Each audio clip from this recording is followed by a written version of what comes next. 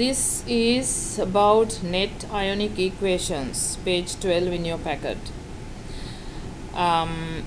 Net ionic equations tells us exactly which ions are involved in the reaction.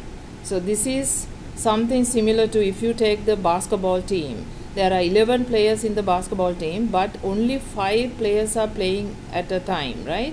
So other 6 players are sitting. It doesn't mean the team, but only 5 players are playing at one time. So we can see from a net ionic equation exactly which ions are doing the reaction.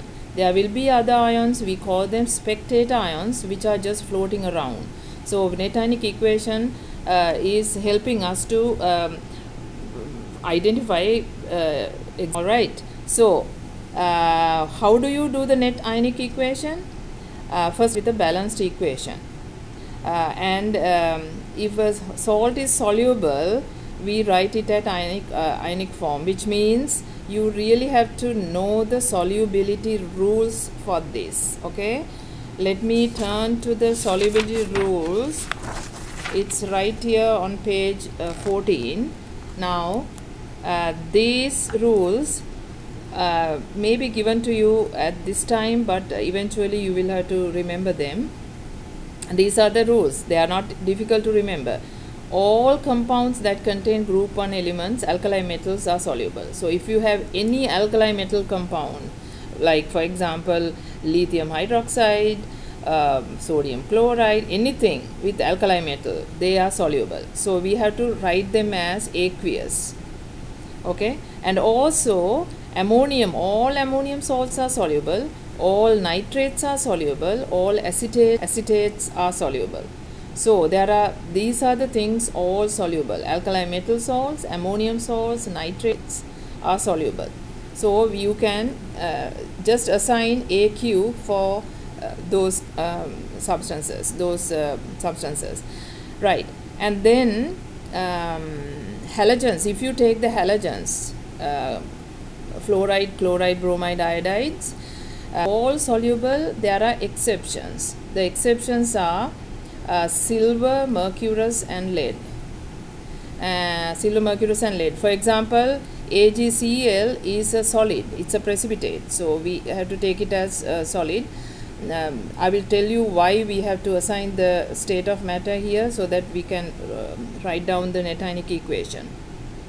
So here actually the easy way to remember is alkali metals, ammonium, nitrate and alkali metals, acetates, ammonium and nitrates is all soluble. Okay, and silver, mercury, lead is for halogens insoluble, which means they are solids. And then if you take sulfates, all sulfates are soluble except barium, strontium and lead. Barium, strontium and lead, and every other compound is taken as insoluble. So insoluble compounds will be all carbonates, phosphates, oxalates, chromates, sulfides, hydroxide except alkali metals. All these exceptions are alkali metals, okay, and oxides are all insoluble. So let's go back to the net ionic equation. If we identify a salt as soluble, we write it as AQ. If it is insoluble, we put it as solid. How do you know? You refer to the solubility rules. Okay, and when elements are not soluble and they have charge of 0, means you don't split into ions. I will show you how to do this. All oxides and gases are written in molecular form. Strong acids and bases are written in ionic forms. So here it is important for you to remember the strong acids and strong bases. So I think we went over the strong acids. There are only 7 strong acids. Hydrochloric acid, hydrobrommic acid, hydroiodic acid are strong, and then sulfuric acid, nitric, perchloric acid and chloric acid. They are strong acids. And strong bases, Alkaline metal bases and alkaline earth, calcium, strontium, barium bases are strong. Okay, right here. Hydroxides from group 1 and 2 are strong.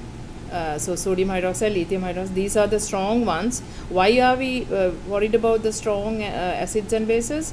We can put them as aqueous and split them into ions. So how do we do the net ionic equation?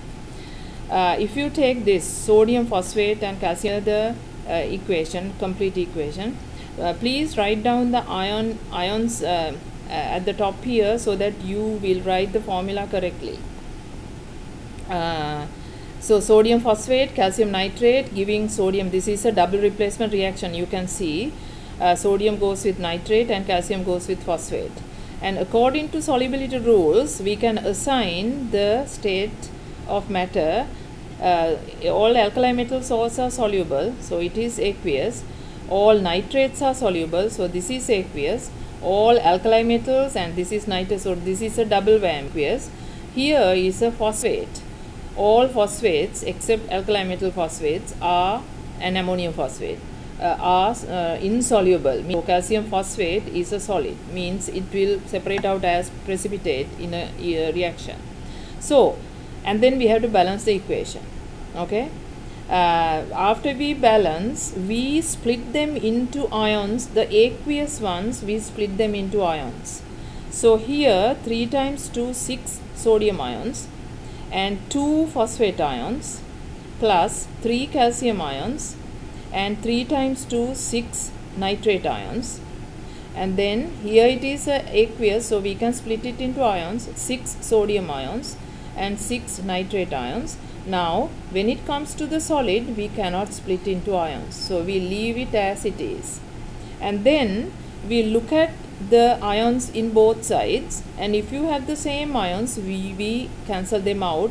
They are the spectators, like the people who sit at the bench. Okay, so 6 sodium is a spectator and 6 nitrates is a spectator. So we cross them out and write down the balance: 3 calcium 2 plus and 2 phosphate 3 minus, giving calcium phosphate is your net ionic equation. And if you take this one, zinc, when it says zinc, we know it is a metal, so it is taken as the solid. It is understood that it's a solid. And hydrochloric acid, now we take it as aqueous because hydrochloric acid is a strong acid. That is why we need to know the strong acids and bases. And then metal with the acid always gives off hydrogen gas, and then salt is formed. So hydrogen gas, zinc chloride is formed. And we know halides, all halides are soluble except silver, mercurous and lead. So this is zinc chloride, so we take it as aqueous. And then hydrogen is a gas. Gas means they don't form ions. So solids, we keep it as it is. This is your ionic equation. Ionic equation, keep it, solids, keep it as it is. Here aqueous 2H plus 2Cl minus giving H2 plus, here it's a aqueous, so zinc 2 plus 2Cl minus. And if you look at both sides, you can see 2Cl minus is a spectator. So you cross it out and write down what is left. Zinc plus 2H plus giving H2 plus zinc 2 plus is your net ionic equation. Alright, hope this helps.